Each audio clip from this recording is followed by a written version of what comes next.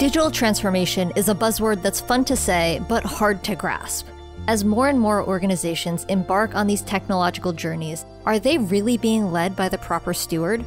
Rich Penkoski is the CEO of Markets for Deloitte Consulting, and he believes that in order for companies to have a smooth transition, you have to think of it as a process that involves two key members of the C-suite.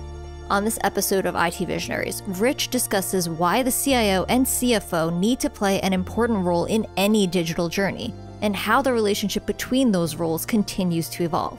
Plus, he digs into the acceleration of the digital agenda brought on by the COVID-19 pandemic. Enjoy this episode.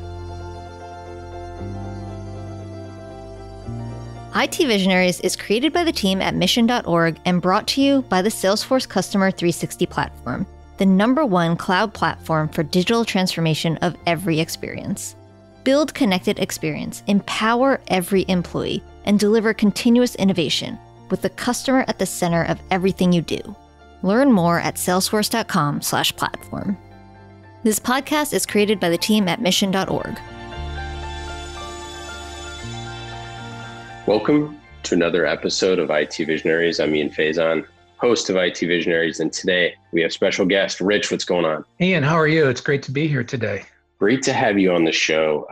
We have a really exciting discussion today, very topical for everything that is going on in the world. And we're going to be talking about accelerating CIO's agenda, the cool stuff that's going on at Deloitte, and all of your conversations with CIOs and CFOs and CTOs that are driving a lot of really important work here in this day and age. So let's get into it. First, how did you get started in technology? Ian, it's actually sort of funny.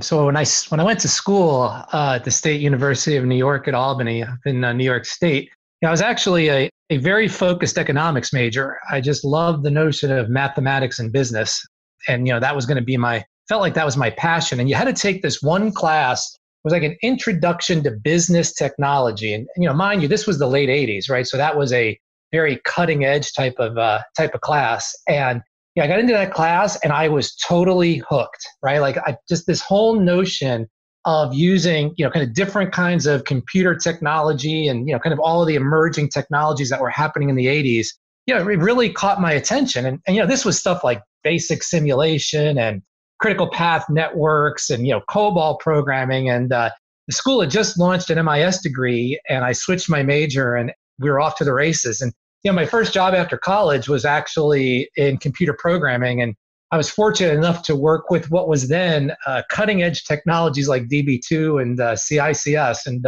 and I just never left the world since, and it's been an exciting ride over the last 25 years or so.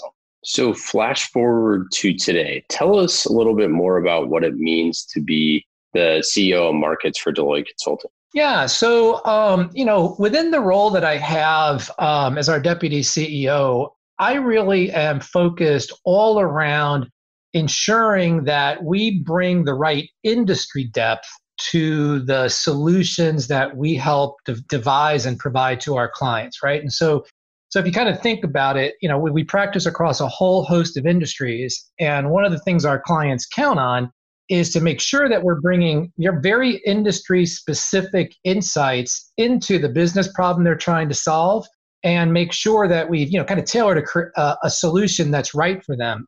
What's really interesting about that role, Ian, currently is that we're seeing such a convergence of different things happening across industries that I've really been focusing a lot of my efforts with my team on how do we really figure out where there are common business issues across industries where we can bring some best practices from around our group as opposed to any one industry. So it's a pretty exciting time to be there. And then I individually really spent the majority of my time individually practicing at the intersections of tech and finance. And so as you can imagine, that kind of background is pretty relevant, and it's pretty interesting in this day and age. Yeah, and I think you said it, that tech and finance are tied together at the hip.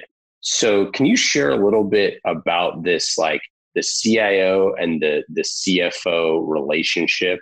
You've spoken about this a ton and written about it. Where are we at right now? Because it seems like the relationship has changed significantly since, since COVID and the pandemic started, perhaps, or maybe not. Yeah, look, it's sort of fascinating. I think if you look at the CFO and CIO relationship, it has been examined and explored and analyzed for, I think as long as I've been in this arena. And because the dynamic's incredibly important, right? I mean, there are times when the collaboration of those two executives are absolutely crucial for success. And there's also times where the natural tension between a CFO's stewardship responsibilities for the enterprise and a CIO's desire to, kind of drive innovation and accelerate strategy through technology, naturally come at odds. And the best relationships I've seen is when those two individuals can move and kind of morph between those two dimensions of their relationship. Now, there's a lot of interesting things happening right now at the epicenter of that relationship. And I'll give you two kind of interesting examples, right? The first one is just around, looking at digital transformation that, almost every organization, really every organization is grappling with at some point today. Two unique things going on. The first one is that the traditional ways that CFOs have tried to assess and manage ROI for those investments actually fly in the face of what the best and most innovative CIOs are doing around driving agile methodology into their organization for purposes of system design and deployment. Right, if you think about it, one, is typical waterfall. ROI loves that, works perfectly in finance, doesn't work well at all when you're trying to innovate and put minimal viable products into production as quickly as possible. So, we're seeing a lot of organizations now where the CFO is really coming to the table and working with the CIO to think about creative ways to measure ROI, to not get in the way of deploying agile methods throughout the organization, but to actually complement it. The second one is just around access to capital. So, no surprise in the COVID-19 era that we find ourselves in, the pace of digital transformation is having to accelerate.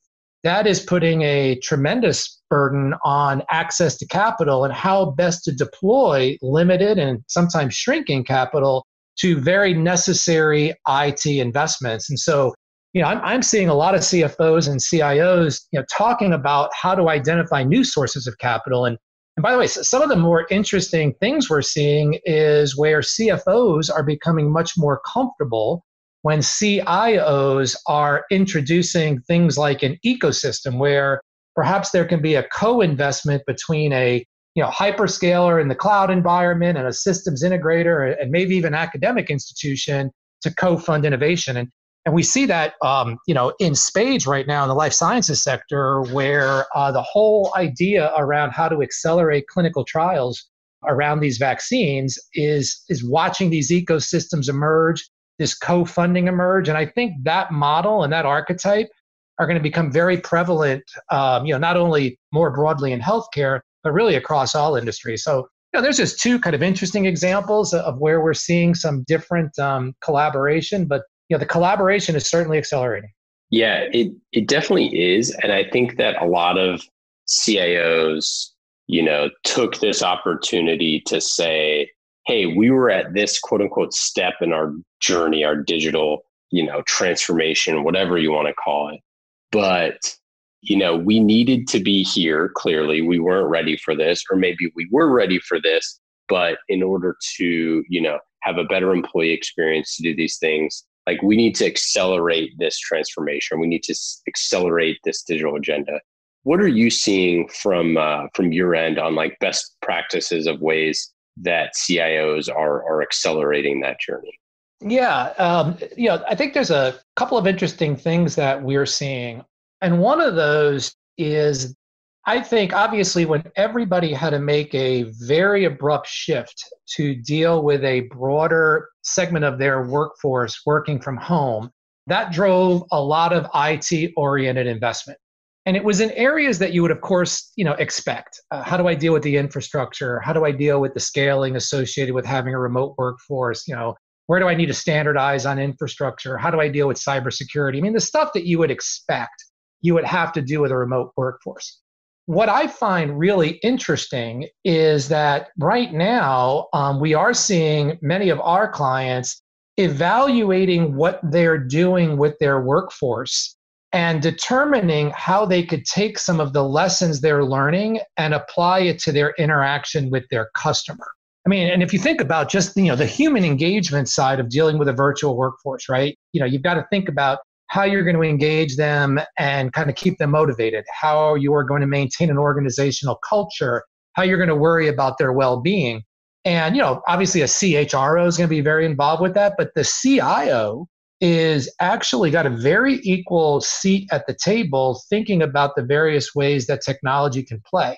Well, those same dimensions, right? The culture you want to create and you want to portray with your customer, the way you want to think about your customer's well-being, right? If you're a good, strong enterprise and a responsible enterprise, the techniques being used to kind of interact with your employees are now being ported over to customer experience, right? And we see that as a great example in the financial services sector where you've got particularly in the investment management space where you've got individuals who are worried about their customers and their anxiety in this difficult financial environment.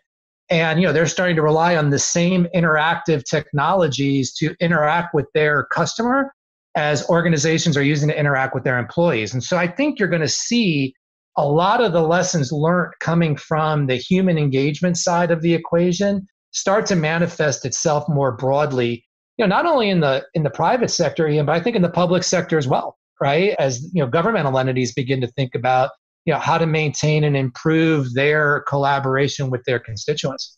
Yeah, well, let me tell you, I was just at the DMV, and you really feel the stretch of those government entities in this exact moment, right? Because now all of a sudden they have to have a digital agenda. They have to have a digital first mindset. This is random, but I just applied for a library card because I don't know the last time I had a library card, but it was, me signing up through a digital portal and then getting an email and then being told to forward that email to another email address. Right.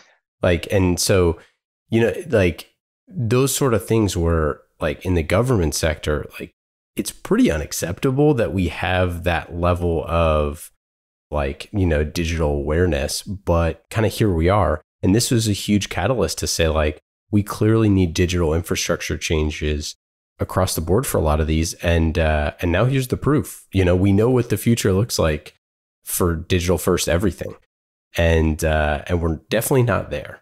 No, right. And look, I think that we will continue to see an acceleration of the public-private partnerships as these technologies become more ubiquitous and as the expectations begin to rise. And I, for one, applaud that. I think that is that's a great recipe for success, and it helps lift society as a whole. So let's hope we see more of that. So how have you seen IT change throughout the years of your career? Well, it's funny, right? I mean, IT's changed immensely. If I had to offer up a few broad themes, I might summarize them something like this, right? Clearly the acceleration of the digital agenda, as we talked about earlier, we were starting to see it accelerate. It is really accelerating now. And, I think that's both exciting and daunting for organizations. They're going to have to, think long and hard about that. The second thing that I would say is pretty significant here is just how the ubiquity of consumer technology has fundamentally changed the role of an IT professional. I had a client that I served several years ago, and we were putting in a financial system for him. And he made a statement to me, and I'll never forget it. He goes, "Rich, I want this system to be Apple easy and Google fast," was kind of the way he framed it. And at the time, that was a real challenge, right? How are you going to ever hit this expectation?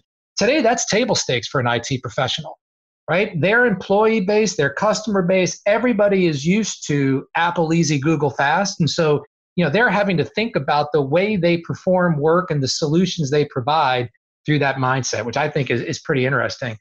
The third one I would just say is that, watching the evolution of an IT professional where today's best IT staff tend to be much broader and are able to move across technologies more seamlessly.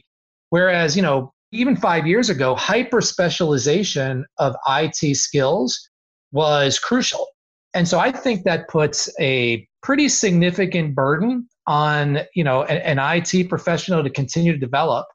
And more importantly, I think it puts a heavy responsibility on a CIO to think about the operating model that he or she needs to adopt in order to ensure that they are providing their team with the opportunity to grow and to be fungible across the enterprise. So, I think those are sort of the big things that we're seeing. And, if I had to say kind of one more, I would say the other thing I personally find both rewarding and interesting is that the level of what I'll call tech savvy in the C-suite of today's organization is at an all-time high. There are CEOs that I talk to that are, very conversant in technology. There are boards that I address who are thoughtful about technology. And, I think if you look back 7-10 years ago, you would not find that at all, that everything to do with technology sat in the CIO's office only. And today it's everywhere, which, again, I think is a great opportunity, but it raises the game or the table stakes for the CIO as well. So I know that as a deputy CEO, you got to protect those folks and just give them a little bit of love here, but you're sure that they're all that tech savvy? I'm not here to judge one way or the other, but I'm a little surprised to hear you say that folks are like that. And the reason why I say it is not to be snooty, is that so much of what happens for an executive now is just on your phone. So it's like there's so much that's different than, it's just a different type of tech usage. I mean, the number of, executives that I talk to that, pretty much just use their phone for work at this point, that like rarely even open up the laptop, Yep. I mean, is pretty astonishing. So that's why I kid a little bit, but I am curious to see, to hear you say that, because there's certain brands of boards, like for example, like understanding MarTech or something like that we've heard is a little bit, less robust, but I'm curious to hear you say that you think that those folks are increasing their digital savvy. Oh yeah, no, look, I think it's a fair challenge, but I will tell you now, can they explain to you how to implement the exact technology for the problem that they want to solve? Yeah, no, right? That's still the domain of the CIO and the architecture that an organization wants to go and design and execute to advance their business strategy, CIO, CTO. However, when, we're talking to organizations about something, as basic as optimizing a supply chain, you would be astonished at sort of the level of just intrinsic understanding the C-suite has about the way analytics that can be used, or the way machine learning, asking questions about, is this an opportunity to apply AI or machine learning? Now, they may not know the how, but they know what's possible. And, when you think about, the kind of the phrase tech savvy, right? It's the ability to say, like, I know there's a technology that's possible and applicable to this business problem. And then they'll turn to the CIO and say, how do I get there? But we see that, all the time. Yeah, I was, with the board of a consumer company here, just a month or so ago, and they were looking at, kind of a digital transformation in one of their business units, and it was interesting because when you looked across the boardroom, there were 2 former CIOs on the board, right, from other organizations, and their audit committee chair was from a high tech company, and so their boardroom was tech savvy, which again I don't think we saw years ago, but it's becoming increasingly relevant today. And look, I think those organizations that are not thinking about that are going to find themselves in an enormous game of catch up, which in an environment where change is as rapid as it is, that becomes a very dangerous place to be. Well, I always think to the stories of the CIO bringing in, hey, this is the the 7-year digital transformation plan, Yeah. and the CEO asking them to print out the slides so that they can look at them, right? Like that's kind of the old joke, which was not always such a joke. But what I think is fundamentally changed is like, especially when you look at like employee experience and the employee being the CEO or the board members, being employees or having employee experience that is becoming more and more similar to just like any employee, especially now with shelter in place, that you immediately saw that every single executive was now, using a laptop for hopping on Zooms, or they were, they have either an iPhone or whatever type of phone that they're going to be using for X, Y, and Z. And so you kind of have this like proliferation of like all of the consumer tech that had to be like immediate adoption. It's funny, anecdotally doing this podcast, pre-COVID, we always had a lot of, and not just this podcast, but others, executives that just like weren't super comfortable with doing like remote interviews. Now it's like everybody's familiar with it, right? So you kind of have this proving ground a little bit where they understand the consumer tech. But the other side of that, like you mentioned, is the deeper tech, the AI, machine learning use cases, those sort of things that really drive those business outcomes. Like as you're talking to, to CIOs who are earning that quote unquote seat at the table that we always talk about and are bringing, business use cases to the CFO, to the board, how are those conversations changing?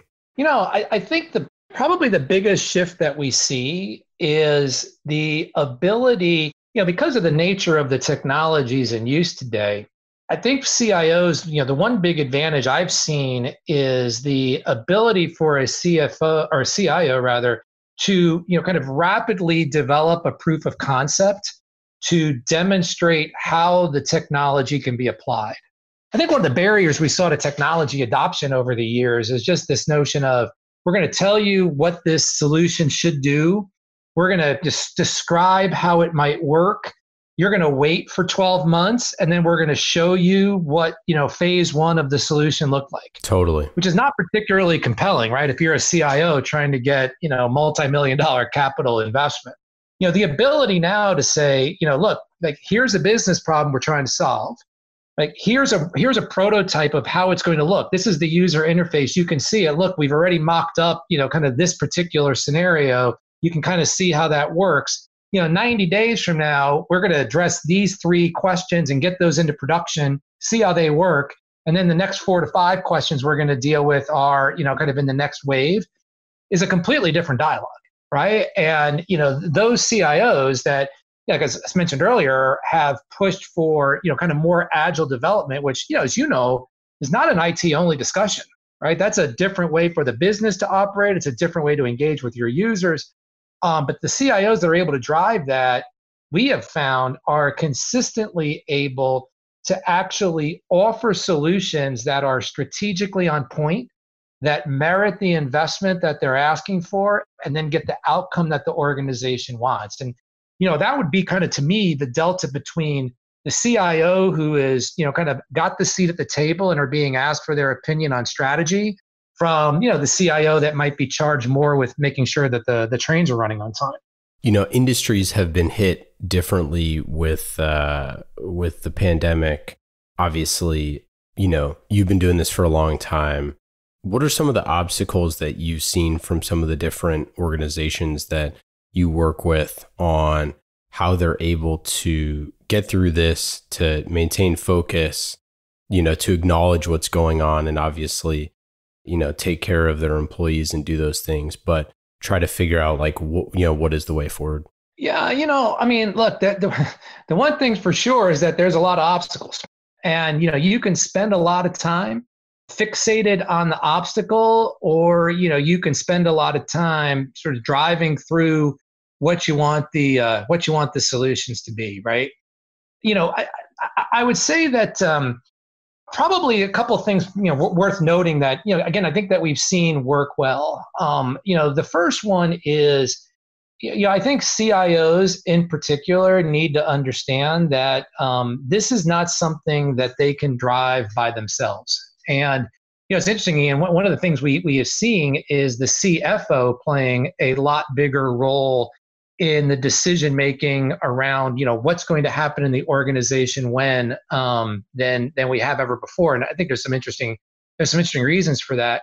The other thing I would say is that, placing the human experience at the center of every technology investment, it has really, at least in our experience, been the biggest driver for organizations to move from evaluating how to deal with the challenges that we're facing to actually executing on them.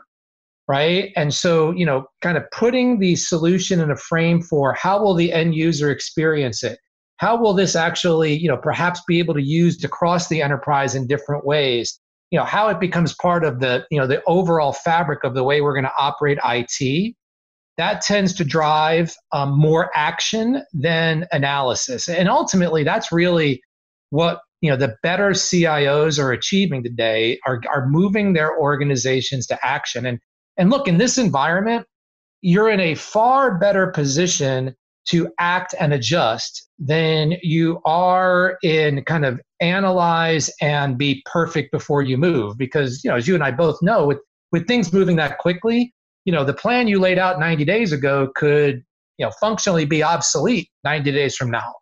So, I think that's how we've seen things play out in the organizations that we serve. And I suspect we'll continue to see that going forward. Yeah, I really like that.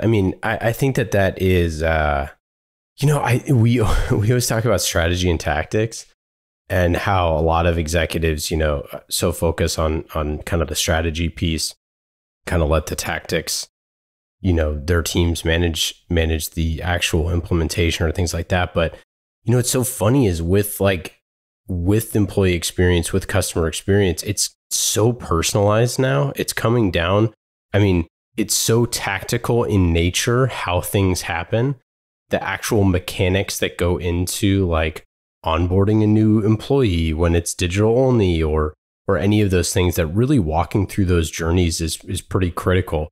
Is this something that you were working on with CFOs and CIOs, 10 years ago? Oh, no. Not at all. Right. And then, I'll give you another great example. We're doing some interesting work right now, in the whole area of effective computing, right? Which is kind of in layman's terms, when you're driving your car and it senses that you're moving between lanes, it might tell you to go get a cup of coffee, right? Because it's sort of sensing human behavior and reacting. A couple of years ago, we started to do a meaningful amount of work with this in the employee safety arena, right? Where you can begin to sort of monitor, kind of various employee behaviors on the shop floor. And, we could the organizations could slow and accelerate the production lines even based on, kind of the overall, sort of speed with which the workforce was moving to avoid industrial accidents, right? Well, fast forward today. And we've got a couple of organizations we're talking to who want to figure out, are there ways to sense when my workforce is beginning to see their well-being suffer through, kind of the duration of Zoom calls, as an example, or, the amount of time that they're actually interacting with their computer, which you can track. And are there things we can do to sort of help them sort of establish balance? Because we know that this is going to be, present for a sustained period of time, and we can't have our workforce naturally burn out. So we weren't having those conversations even 24 months ago, let alone today. And you start to extrapolate those kinds of experiences and think about, what could I do to actually emotionally engage with a customer now via technology based on what I learn? And boy, it gets pretty exciting pretty fast. And so I think we were on the precipice of a wave of innovation around technology that none of us could have foreseen. So if you had, Rich's best advice for a CIO that's going to their CFO asking for more money, what would be your strategy? What would be your approach? Well, I don't know if I have a single approach, because obviously every organization is different. But I probably would say this, right? Most CIOs underestimate the influence they can have when they actually tie the technology investment they want to make to the business strategy that the organization is trying to achieve. And I think oftentimes, CIOs get very problem focused And, they know, right, that they're in the best position to understand how technology can drive the strategy. They don't just necessarily make that link explicit. So I encourage every CIO I work with, it's like, look, make the link explicit, because when you do that, right, the likelihood of capital investment is higher. So that's number one. Number two is, I would say that there is capital in this universe that can be deployed outside organizational walls. And I referenced this earlier, Ian. The whole notion of capitalizing on the ecosystem with which you operate is an essential part of how to think about technology today. And that could be the way you interact with your suppliers, right? And doing some joint technology investment there. It could be the way that you kind of interact with your external recruiters. I mean, there's a whole host of ways to do that.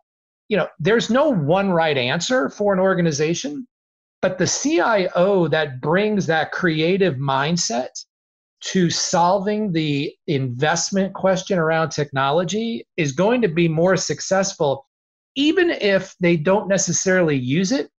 The notion that they explored it fundamentally changes the dialogue between the CIO and the CEO, which we've seen as being very essential. Maybe the third one, and maybe the final one, is that, I referenced it earlier, but I'll underline it, is that there is no reason, and in fact, it's detrimental if CIOs try to do it alone. And, one of the things that, we see consistently, and by the way, this has stood the test of time, is that visible executive engagement around the investment being made increases the likelihood of that investment achieving the outcome it was designed for sure, right? The data shows us that over and over and over again. And one of the most important parts of that executive engagement, both from IT and the business, is transparency. To explain exactly why the investment's being made, and this is to the workforce, right? Like how it's going to work, how it's going to matter, and how you're going to take your workforce and team on the journey to utilize this new technology in better and more innovative ways. And so, I don't know, it's kind of a long-winded answer, but I think when you kind of really put those components together, I think you've got a pretty good recipe for success. You've talked about reskilling in the past and just the need for talent in IT. What are some of the things that you're thinking about or that you're seeing folks do that can close that gap a little bit? It's really important, and I'm glad you brought that up, right? So a couple of interesting things to think about, right? You got organizations today that are putting an immense focus on evaluating and deploying all these advanced technologies, but it is clear that they are not investing in their IT teams. And I'll give you a really interesting data point here. So we just finished our global human capital trends report. And we found that only 17% of respondents are actually making significant investments in reskilling their staff to support their strategies around AI, just that one common dimension, right? So this is a real gap. So what do you do about it, right? And I think there's a couple of things here. The first one is that, if you're a CIO, you've really got to rethink and make sure that the operating model you've created for IT is tailored for the work that you want IT to do now. I can tell you, Ian, more often than not, we see IT shops where, their structure has been in place for the last decade, and the technologies and the expectations of IT have moved in, incredible ways. And this really is this is a level of risk, right, that the organization needs to deal with. But that one is absolutely key. The other, advice that I would offer on this dimension is that, a lot of times we're asked to kind of assess IT organizations. And one of the most interesting things I've seen, kind of individually, is there are clients and organizations out there that actually look at IT as a source of leadership talent. I spoke to one CIO just last week, and what she's doing is she's actually working with the CHRO and the CEO to take their, next generation leaders and giving them a rotational assignment into and out of the IT organization so that they can actually spread IT-oriented leaders across the organization. So they've been at it for about 6 months. Something fascinating happened. Their IT turnover dropped by over 15%, And when they started to talk about this in their campus and in their experienced hire recruiting, they saw the number of applications and the quality of the applicant rise. Like fascinating, right? So I just, I take a step back and go, wow, that's a great approach to actually build IT and broad business talent. And I think you got to take sort of all of these techniques, figure out what's right for your organization, what will fit culturally, and make it work. But there's a lot of work to be done here. But on the flip side, a lot of opportunity to unlock. What about any trends that you've seen or that you're seeing in the market that are particularly interesting? Let's see. I guess there's a few of those, right? I think one is just that as we're watching organizations look at the implications of remote work, there is clearly a trend emerging that is talking about rethinking, what the pool of talent should be and how you can help your internal talent balance their professional aspiration and personal goals. I think that's a really important trend. We expect to see that trend continue. And I think that there's a high likelihood that'll increase the diversity of the workforce, which is, going to be really positive. Second one, I talked a little bit about effective computing. I continue to believe this is going to be sort of a future wave. And I think the opportunity to enhance productivity, job satisfaction, and even profitability, I think there's an enormous opportunity there. And that trend is just beginning. Probably the last one I might cover, Ian, is just the increased adoption of what I would characterize, or I'll call, responsible AI. We did another sort of survey on the state of AI in the enterprise, and we saw that I think it was like 61% of respondents believe that AI would substantially transform their industry in the next 3 years. And 95% of the respondents, staggering number, expressed concern about the ethical risks associated with AI. I thought, it was great to see that people felt that the application of AI was going to change their business, because I think that's an exciting area. And I was equally excited to see organizations, kind of being responsible and leading with the values that will help them figure out how to integrate AI with their customer and employees in really productive and responsible ways. So those are probably the big three that I would see. I mean, obviously there's a lot on the horizon, but there's a few to think about anyway. Okay, Rich, now it is time for our lightning round. As always, our lightning round is brought to you by the Salesforce Customer 360 platform, the #1 cloud platform for digital transformation of every experience. Go to salesforce.com/platform to learn more. They're the best. We love Salesforce. Check them out.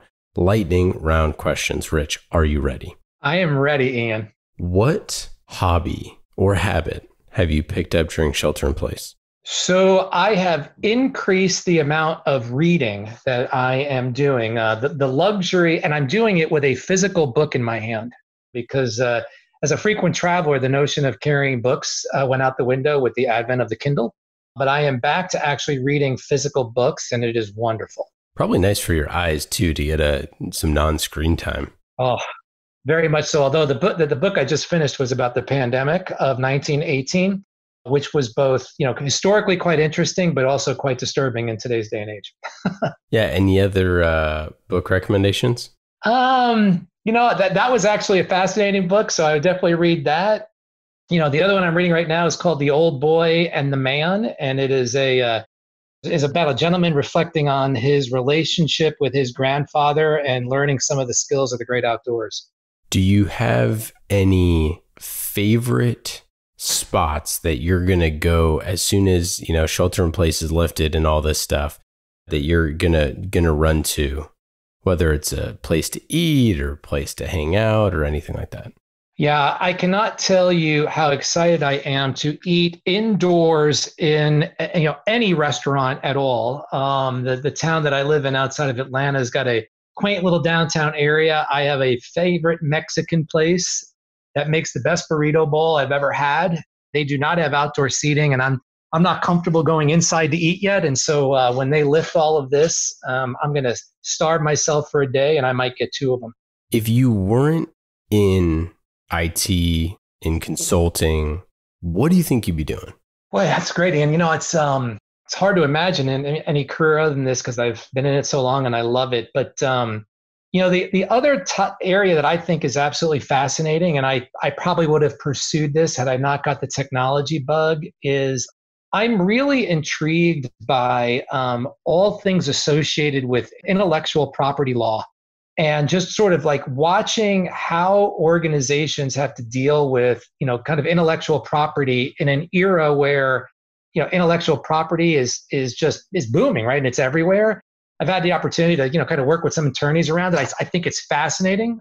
It's probably not the most thrilling thing in the world, but I found it really interesting. And I probably would have planted my flag there and grown and developed in that arena. That's a good one. That is pretty fascinating. As soon as I had my first startup 101, here's how IP works sort of a thing, I was like, this stuff is way over my head. That is for sure. But it's super cool, right? Yeah. Okay, so normally we say best advice for first-time CIO, but we don't have a lot of deputy CEOs on here. So what would be your best advice for a first-time exec in consulting? So it's a great question, Ian. There's no level you reach in this profession where learning and development becomes optional, right? And look, I've been in Deloitte for 25 years. I've been consulting my entire career. And I still learn something every day from my clients and my peers. And you've got to maintain that learning mindset every day of your professional career as any level of executive, because your ability to be credible, to influence the behavior of those around you, and to lead people with authenticity, in my view, is directly correlated to your willingness and humility to learn. And so that to me would be the advice I'd leave any executive. And, it's probably one of the most unique aspects of the profession I've chosen. And, it's been one of the reasons I've stuck with it. What question do you never get asked that you wish you were asked more often? Yeah, I'll tell you, Ian, in this profession, there's not a question you don't hear. So I've had some doozies thrown at me. I don't know that I have a question I wish I would be asked. I think I might have heard them all at this point. Yeah, maybe when are you going to get that burrito bowl? That's for sure. Yeah, listen, that would be a question we're all asking, is it? Rich, thanks so much for joining. It's been awesome having you on. Any final thoughts? Anything to plug? No, listen, I think for your listeners out there, in many ways, this is the next golden age of IT. And while it's challenging and we're all, obviously worried about and thinking about our health and our loved ones, which is most important, I would clearly encourage everybody, don't let the crisis overshadow the opportunity. And really, seize this moment. It's a great time to be in IT. It's a great time to be an IT leader. And I think our brightest days in the IT universe are ahead of us. Couldn't agree more. Thanks so much for joining. Appreciate it. And we'll talk soon. Thanks for having me, Ian. Take care. IT Visionaries is created by the team at mission.org and brought to you by the Salesforce Customer 360 platform, the #1 cloud platform for digital transformation of every experience. Build connected experience, empower every employee, and deliver continuous innovation with the customer at the center of everything you do. Learn more at salesforce.com/platform.